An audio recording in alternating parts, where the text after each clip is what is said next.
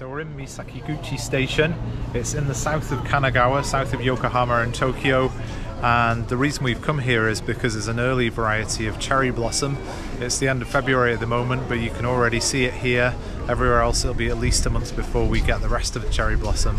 And it's still very much winter. We were snowboarding in the mountains only a few days ago, and apparently there's loads of snow there as well today. So it's kind of a strange feeling, but it is a beautiful day, and we're looking forward to taking some great shots just over there where you can see those cherry trees.